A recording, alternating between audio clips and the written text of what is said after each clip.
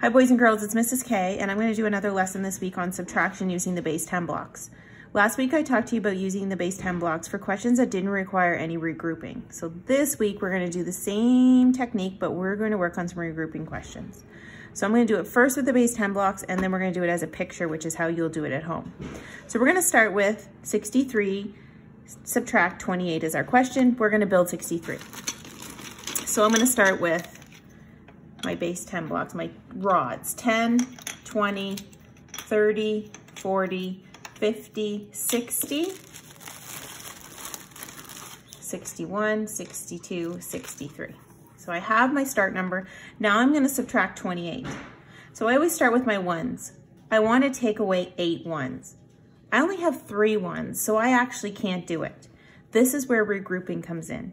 I need more ones so I can take 8 away. So all I'm going to do is I'm going to take my rod, I'm going to trade it in for 10 ones.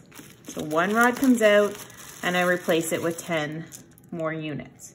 2, 4, 6, 8, 10.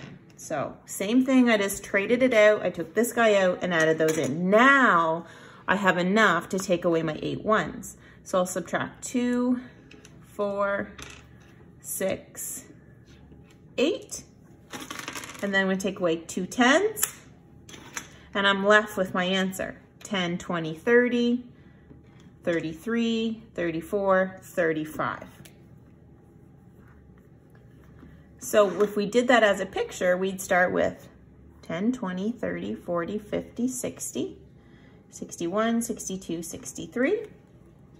I can't take away my 8 ones, so I'm going to cross that guy out and replace him with 10 ones.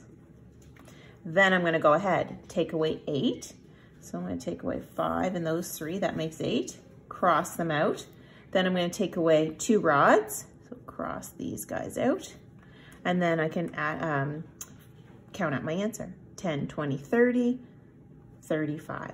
Same answer.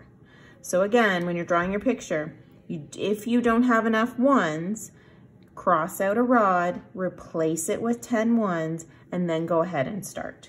Good luck.